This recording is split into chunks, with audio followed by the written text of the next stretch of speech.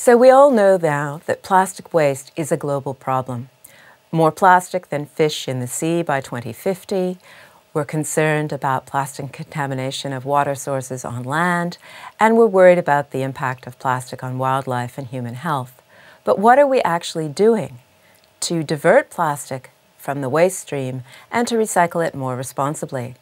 There's a lot that we can learn here in the UK and elsewhere in the developed world from the experiences of people in the developing world where they don't actually have reliable waste disposal. With the team here at Kiel and in the Philippines, I've been looking at how people in rural areas make really culturally important objects out of waste plastics. So one of the amazing things that we collected was a set of plastic beads made from fast food spoons, CD cases, and broken coat hangers, other kinds of random plastic waste that people melt down and experiment with.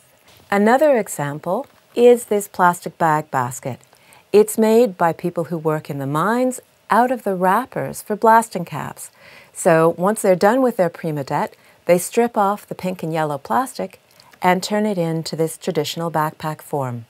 Again, this is upcycled plastic because it's culturally significant, it's really solid and durable, and men, believe it or not, this being pink and yellow, love to wear it because it highlights their masculinity and it marks them as having a distinctive place in the global economy and being innovators with craft production.